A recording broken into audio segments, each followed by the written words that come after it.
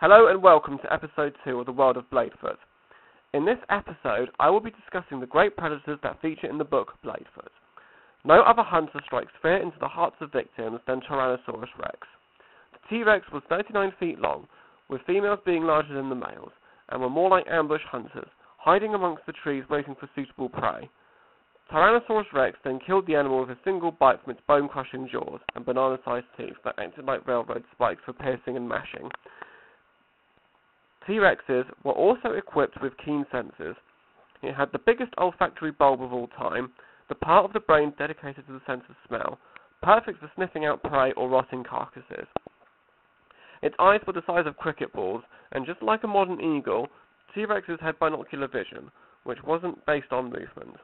Its serrated teeth were the perfect breeding ground for bacteria, giving T-Rexes a poison bite, and just like a python, it could dislocate its bottom jaws to swallow meat, bone, and sinew. The massive mouth of the T-Rex contained up to 58 serrated teeth. These were different sizes, but the longest were 15 centimeters long. Those at the front of the jaws were more closely packed in than those towards the back. Despite being fearsome predators, T-Rexes were also caring parents, with both parents taking care of their young, feeding and protecting their infants until they were big enough to fend for themselves. To attract a mate, the smaller male T-Rex would need to find prey, either dead or alive, to present it to the larger female. T-Rexes were cannibals, so they didn't want to end up as lunch for the female. As far as intelligence goes, T-Rexes had the IQ of a modern house cat. A smaller relative of the T-Rex was the Nanotyrannus. This 16 feet long tyrannosaur is very controversial because some paleontologists believe it to be a juvenile T-Rex. However, recent research has shown key differences in the skull and tooth structure, so it is argued that Nanotyrannus is its own species. The Nanotyrannus, whose name by the way means dwarf tyrant, was a pack-hunting scavenger of the firm prairies, working in groups to bring down larger, well-armed herbivores such as Tyrannosaurus. Pack life was dictated by the will of the strong. However, death didn't just come from the land, but also from the sky in the form of Quetzalcoatlus.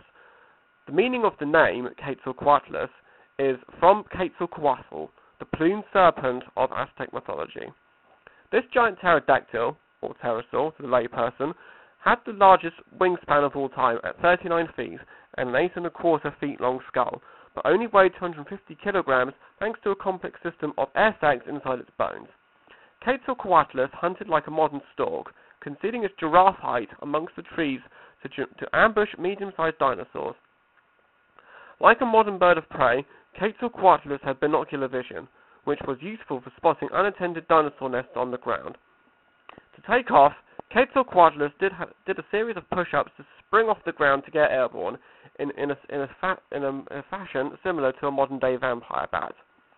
Lurking in the rivers and swamps was the giant crocodilian Deinosuchus, whose name means terrible crocodile.